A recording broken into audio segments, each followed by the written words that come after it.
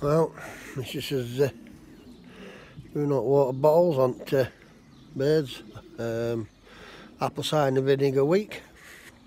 This week they'll get a week on apple cider vinegar. Rotating, obviously around multivitamins, etc. Primalac. Primalac's the key. Primalac's the bulls and bees and knees. It's the best product. Never no more. But that's what we do anyway. We Primalac them. We also use that Mick. Something like that. We use these products all for one and one for all. It's basically the same as Quill Boost. Brilliant stuff. Keeps pathogens down. I also use another stuff of his. It's like a liquid iodine stuff, which I put in waters. I wear using it every day, but it's not cost effective like that. But it's all right twice a week. And then obviously use your cider vinegar in conjunction. And a week of Primalac and a week of multivitamin.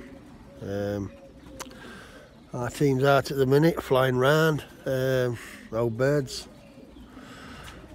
Just heard on radio we might be 3 weeks. We might be lifting a ban. Now if they lift ban some people to work, then surely they've got to lift ban on pigeon racing. As our team, they've got to lift ban on pigeon racing surely, but we'll have to see about that. I mean, there's 58 there, ready for panniers. Ready to be trained. They go out twice a day. They do alright. You know, quite happy where they've been flying. We've had an hour now, so I'll still keep going round till I open Bobo. I might want the breakfast. But yeah, they're ready, like team there. They're cocks and hens natural. So, you know, you've got plenty to work at, plenty to go at. I'm just trying to enjoy it best we can. I'm itching, I'm chomping at bit like everybody else is, absolutely chomping at bit, but it's to get raced and trained and everything else. But it's more important that we get this pandemic out of the way as best we can, or survive it best we can, because a lot more of us are going to die yet.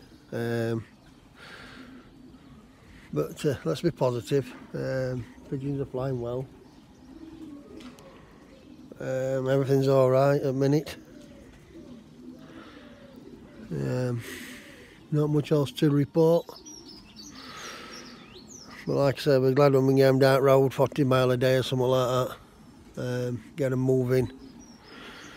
You know, kickstart the brains in, start them short, take them long. You know, once we've had 2 or 3 short uns, take them a bit further. Can't tell you everything, but it is what it is. I think it'll be nice to actually get back racing, training. There's a lot of people, you know, you hear them fed up this, fed up that. Oh, but it's more important that human life goes on and not pigeon racing as such. But I'm reading threads over the next 10 years it'll be finished. It won't be finished. They've been saying that since 1980s. Yeah, another 10 years it'll finish. 1990s, another 10 years it'll finish. Year 2000, another 10 years, and it's still going. So you know, it'll not phase out. It won't just end up one loft racing at all. No, it's a dying sport, as I say. But you know, there's all those young ones coming up into it. I think federations will get smaller, without a doubt, and I do think all clubs, small minor clubs, should combine now and make one large club. In our area now, there's only one real club, which is our club. Other one's just a marking station for NEPC. Well, Pigeon Club Federation is the merge now. I think it's 27, 28, whatever members, and it flying members, sending members, so it's still a strong club, you know. But times have changed where you had 10 clubs in a village and things like that, or 2 or 3 clubs in a town, and it's changed. I mean, there used to be 3 clubs here. I think 4 clubs, 1, 2. Yeah, 2 or 3 clubs used to be here. Then it went down to 2, then 1. Now there's just us now, Foxhills, Ashby Cons, Coronation. There used to be 3, now it's just Foxhills. Ashby Cons now just a marking station, NEPC. His wife again taking a cider vinegar into birds, making sure they're all topped up. Apple cider vinegar keeps pathogens down in water, pHs as well, keeps canker down. You know, many other things, keeps system clean inside, keeps birds healthy. Because it's acidic. That's what it's for. That's what apple cider vinegar does.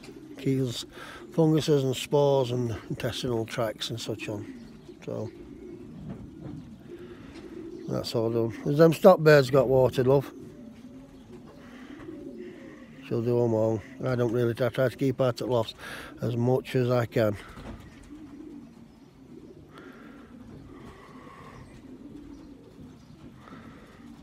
She spends some time with these birds, mate.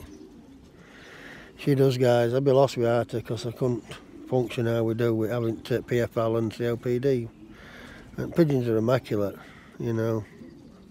I tell her what to feed and how to feed and what we're doing, what we're having in water and all that. And so I've made it easy with all auto boxes. That loft there, I'll have them all in soon. They're all paid for. Just waiting to go pick them up and get them in. Bit stuck at minute, but we won't be.